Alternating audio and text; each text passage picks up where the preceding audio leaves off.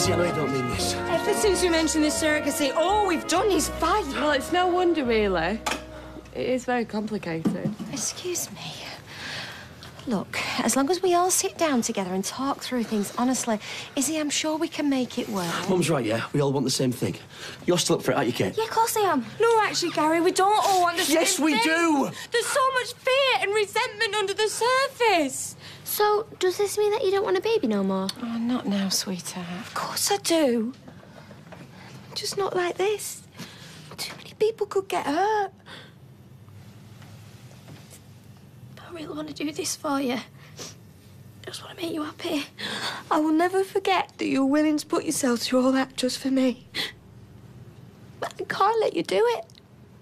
It's not fair on you and it's not fair on Chesney. Might as well just chuck it in the bin. We're taking it back to the shop so we can get a refund. Of course. Yeah, I'm sorry. We need all the money we can get, Tommy. I know, but like I said, I'm sorry. So you two got about? It's Kirsty, innit? She won't give an inch. Well, what's happened now? We tried to make the peace. You weren't having any of it. Would you blame her? We got that for the baby and a card. Yeah, it costs quite a bit. It's not like we've got the money. Well, I don't think that's going to cut it, man. I've apologised that many times, Jason. I've lost count. What more does she want? Blood? Are you for real, Tina? Just shut it, will you? We've had enough aggro today. Well, if you can't take it, don't be doling it out. Supposed to mean? Stop it, you two. You're beginning to sound like a couple of kids. I can't believe it's come to this. We used to have a laugh, and now look at us. Yeah, well, it's a good job we're going our separate ways, then, isn't it, eh? We've got nowhere to go, Jason. Well, Maria said I can move in with her, so I'll be out of here as soon as I can. Good for you. Well, I'm just saying, you better get yourself sorted. Soon the better.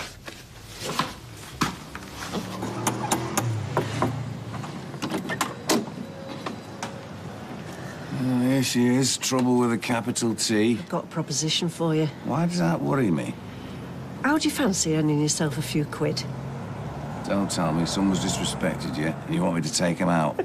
You cheeky beggar. Well, go and dust off me Uzi. Come and do a few hours for me at the Rovers. I mean, crate shifting, that sort of thing. You're totally off your trolley. Stella went ballistic last time you invited me around. You know, she swanned off, and I've got a mutiny on my hands. Sean's neither use nor ornament. Dunno. Stella made herself pretty clear, you know. Give us a hand, Carl. Help me out. You know, Stella can't resist a knight in shining armour. Well, could do with the money right enough. Have a shower and a shave first. You look like a caveman. Hey, what are you still talking to him for? It's not a crime, is it? Well, my mum said leave it alone. Why are you still pushing it? Oh, look, they were head over heels. It was exciting, passionate. Things like that don't happen every day. He's a liar and a cheat. Well, from what I've been told, you're not exactly Snow White. So sorry, Katie. I never meant to hijack your birthday. You okay? Mum, can we do the cake now? I'm not sure now's a good time, sweetheart. Oh, please. Hey, Katie, I wrote your name on it in icing. Brilliant. It's a bit wonky, but I'm sure it'll still taste good. Why don't I help you light the candles? And then we can all sing happy birthday. Do you know, I have never known Kate to refuse a slice of cake, especially one with a name on it. Yeah, too right. You'll have to give her a big piece or she'll kick off.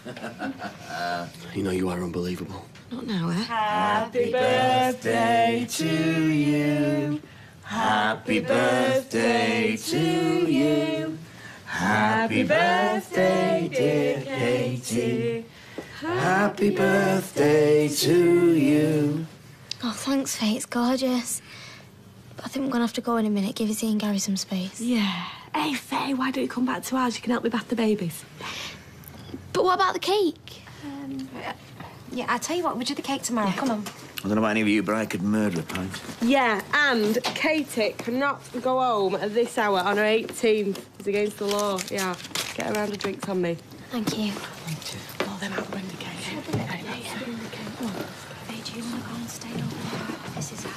Ma'am, what are you doing? I'm wafting. You really need to lay off the wine. No, I'm wafting the toast smells up the stairs. Trying to torture your dad. He must be starving by now. Well, if that don't crack him, nothing will. Any more of that sticky toffee pudding? Oh, well done, Ryan. I like a man with a huge appetite. Oh, that's you, isn't it, baby? Not that I'm complaining. Well, there's no pudding left. But I tell you what I have got. Marron's glacé. What is that when it's at home? I don't know, actually. My mum won it in a raffle at the 1 o'clock club. Ooh, a family heirloom, then. Mate, it's French. Surprised Ken's not all over it. Candied chestnuts. You play congs with chestnuts, don't you? Not eating. Here, Amy, take that to your granddad. Tell him Grandma says, I hope it chokes you. I hope it chokes you. Perfect. Right, well, this has been lovely. But, time we went. Oh, you're not going to stay for any party games? Yeah, I think we've got Simon's whoopee cushion somewhere. It's hilarious. Thank you for your stuffed marrow, Deirdre. Ah. Experience I'll never... Hey, Ken. Hey, Angel. Oh, what a great night. We should do it more often. Yeah. Oh. You said this is what you wanted. How do you just change your mind? Of course I want a baby with you. But it's not right for Katie to carry it for her. But it was her idea.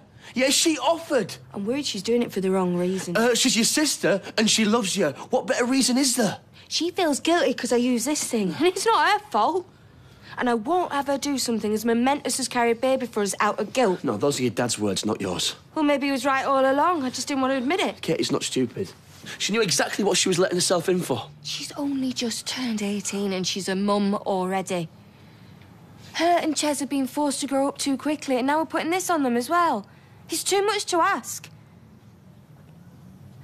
It's like that counsellor said today. What if Katie had the baby, but she couldn't bring herself to hand it over? No, that'd be cruel. Katie's not like that. I'm not saying she'd do it on purpose. In her head, she'd know it was ours. But her heart might say otherwise. She'd fall in love with it, bond with it. How could she not? But that is not going to happen. Please don't do this. You have no idea what you've done. Enlighten me. By binning my hot pots, you have created a very unsavoury atmosphere back in that kitchen. Drains playing up, are they? You have offended our Betty. And by God, our Betty knew how to hold a grudge. Dead or alive, I won't want to cross her. You made the stuff, not her. Yes, but every time I make a batch, I commune with her. In my head. You can get pills for that. Hey, Gloria, where do you want these crates? Stick them in the cellar, will you, love, Tar? Right you are. Please tell me that is not who I think it is. It's Norris doing a butch voice. Stella will kill you. Well, you're no use to me, are you, chucking your hissy fits and carrying on? I have never, ever had a hissy fit in my life. I asked him to help out, so shoot me. Say it again, please, love. Hey, birthday girl, why don't you try something a bit stronger this time, yeah? No, you're all right. Oh, it's your 18th, lovey. Why don't you try something a bit more exotic? I think we've got some cocktail umbrellas in the bureau. I'll stick to my half lager, thanks. Right, I'll bring them over. Happy birthday, my backside. Seen livelier wakes. Sorry, love.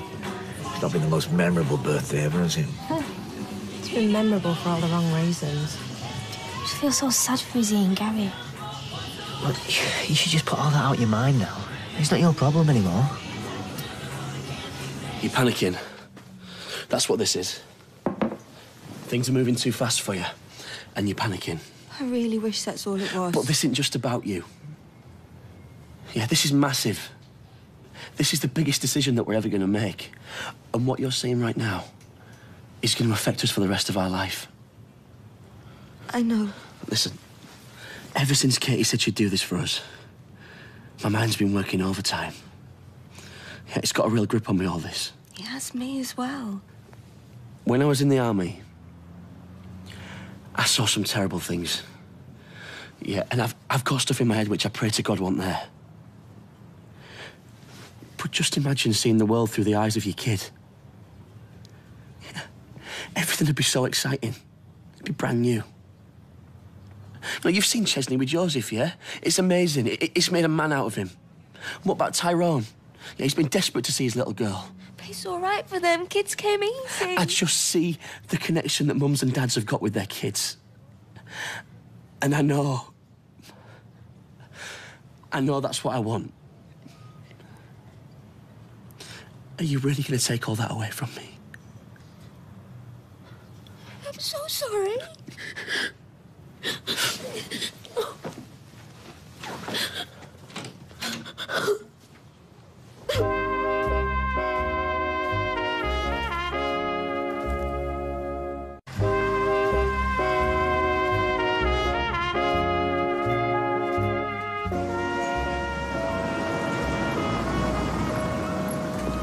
Rita. How are you? I'm very well, thank you. Must say you don't look so clever. Fine. You look like a lost soul. Everything's gone wrong. My life is a massive disaster. No one wants to know us anymore. Can you blame them after everything that's happened? Do you know, the first time I clapped eyes on Kirsty, I knew she was going to be trouble. Well, I'm sure she'd say exactly the same thing about you. And now everyone's taking her side over mine. You should see the way people look at me, Rita. It's like they hate me. Nobody hates you. They're annoyed with you, disappointed because, frankly, your behaviour has been appalling. We fancy pushing her like that. You should thank your lucky stars everything turned out fine with her and the baby. You know it was an accident. Oh, yes. The latest in the long line. Oh, you're a stubborn article. You won't be told. Well, she won't accept my apology. What more can I do? Stay away from her, as I've told you 100 times. This is a great result for Kirsty, isn't it? Playing all innocent, playing the martyr. Listen to yourself, Tina. All that bitterness inside you, eating away at you. Is this the sort of person you want to be? You've got to let it go, though. Fancy another? Not really, no. No, me neither. What gets me the most? She mustn't trust me. Of course she does. Don't be daft. Does she really think I'd let her down over something as important as this? She's just come to her senses, love. Realise it's too much to ask. Do you have to sound quite so smug about it? My son said he's heartbroken today. I know, look, but I've been struggling with this for a long time, and you know that. And yeah, I make no bones about it. I'm relieved, and I bet you are too. Sorry, but I am. You offered to help them because you're lovely and you're kind. But helping them would have harmed us. Me, you and Joseph. Yeah, well, I don't want to know, does it? Oh, what are you doing here? Thought it was your day off. That's your mother. How was your spa day? Good, was it? Yeah, lovely. I'm totally blissed out. Ah, well, you should hang on to that feeling, Stella, because it won't last very long. Sean, kitchen, explain. I just got him to do a bit of cooking for me, that's all. Oh, why? The fridge is full of hot pots. Oh, no. You are joking. I told you in no uncertain terms to stay away, Carl. Now, don't get narky, Stella. Carl has saved my life today. What do you mean? I've been that busy, I didn't know which way to turn. His sciatica was giving me jips. Sean's been playing up. Oh, that's right. I was blaming someone else. Nothing's ever your fault, is it? Well, you see, that's the thing about Carl. I mean, no matter how many little blips you've had in the past, he's always there when you need him. Come hell or high water. Sorry, but I should go. There's always a conspiracy between you two, isn't there? Oh, I've had enough. No, look, Stella... I don't want to hear it, Carl. Just go. How could you invite that snake back into my home, my business? You made such a wonderful couple. He made you happy. He put a smile on your face. Oh, yeah, until he cheated on me and broke my heart. Broken hearts can be mended. No, not this time. You'll be sorry when you're old and lonely, passion just a distant memory. Oh, for God's sake, Mother, that's enough. Oh, I travel all this way to see you, and that's how you talk to me. You know, in Spain, they know how to respect their elders. Well, go back to Spain, then. Oh, right, I will. Hallelujah. So that's it, then, is it? Hasta la vista, baby, and not so much as a bye you leave or nothing. Right, then, I'm going. You'll never see me again. Adios, Mother. It's time to face facts. All right, it's taken a teeny bit longer than I thought it would, but... No, I have had enough, right? I'm knocking it on the head. Well, with that close to breaking her, I can feel it in me bones. The darkest hour comes before dawn.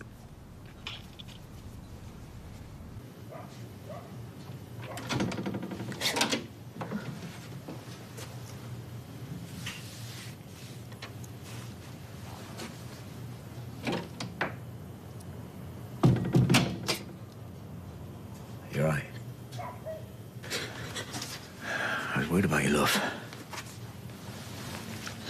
Where is he? He's upset.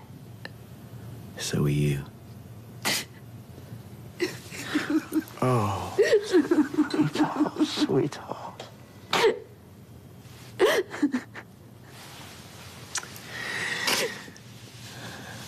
You have no idea how grateful I am. And I have no doubt in my mind that you have made the right decision for Katie. But it's not the right decision for Gary, is it? He hates me. Oh, don't be daft, love. He could never hate you. I will never be able to give him what he wants. It breaks my heart. I know this sounds harsh, but we don't always get what we want in life now, do we, eh? But he really wants to be a dad. And what right have I to take that away from him? I know. Is he still here?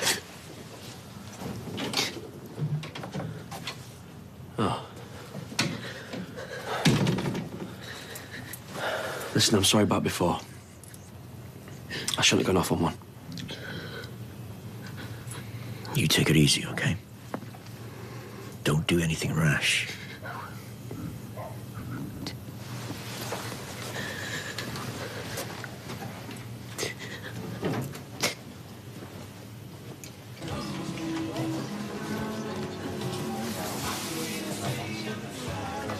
Right, I'll be going then. OK. Out into the blue yonder. All alone in the night. Bye, Mother. Take one last look at this face. You might never see it again.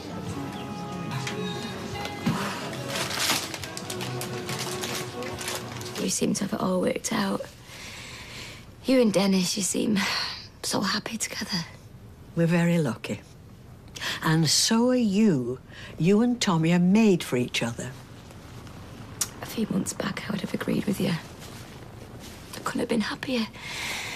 But now, we do naught but argue. Well, you're under a lot of pressure. And times are tough at the moment, but they will get better.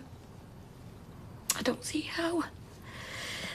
Everything's gone wrong and I don't know how to fix it. Listen, you and Tommy love and care for each other. That counts for a lot. Yeah, but it's not enough though, is it? We're out of our depth, Rita, and I can't see a way out. No. Why don't you come and stay with me tonight? Oh, what about Tommy? Well, I'll phone him and tell him you're safe. I shouldn't have kicked off like that. You know me. Always been a hothead. You did nothing wrong. I was just shocked, that's all. But give me a bit of time. I'll get over it, I promise. You shouldn't have to. And so what if we can't have kids? Yeah, we've got each other. That's all that matters. Gary. You remember what I said to you when I had the miscarriage? Well, this is different. I said that if you have the chance to have a family with someone else, you should grab it with both hands. And I will tell you what I told you then. No. Because I want you. But I can't live with you resenting me for this. That's not going to happen. I love you. What if you wake up in 10 years' time and blame me? There you go. That's my answer.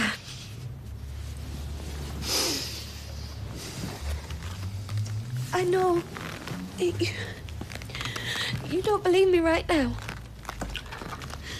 But one day you'll thank me for this. Please don't leave me. Please. When you're celebrating your kid's first birthday, teaching it to swim, seeing it take its first few steps, you'll look back to this day and you'll know that we did the right thing. Please. Izzy, please. I love you. Right then, best go and pick my ladder up from your mum's if we're running a ragged. Yeah, well, it keeps her on her toes. Max likes having him around, you know, he looks up to him. Yeah. Just Broke a fingernail ringing your doorbell. Where are you off? G&T, if you will. Make it a double. Go easy on the tonic. Me and Stella have had a falling out. Oh, what? About Carl, I suppose. His name may have been mentioned. Don't tell me she's chucked you out. What can you do? You do your best to spread joy, peace and harmony. And then what happens? Well, I told you to leave it alone. Would you listen? Don't gloat, Leanne. It's very unattractive. Have you come to say goodbye, then? Not as such, no. I was just hoping that... Oh, no. Sorry. It's not even my flat. Thank you, Nick. My lovely surrogate grandson-in-law. You wouldn't begrudge Leanne's gran a bed for the night, would you? Don't put him on the spot like that. Well, look, I know you and me got off on the wrong foot, but all the more reason to try and put it right. I don't know how long I've got left on this planet, but I want to put those years to good use. I want to spend time with my family, you, Nick, and little Simon. Oh, right, fine. I'll go and make up the spare bed, then. Good girl. It's true what they say, isn't it? As one door slams in your face, another one opens. You young lady have taught my legs out tonight. It's time you went to bed. Come on. Hey, Gary. She's gone, Mum. Go on, Faye, go and get your gym jams on. I'll bring your drink up in a minute. You all right? No, go on, Faye. Go on, up you go.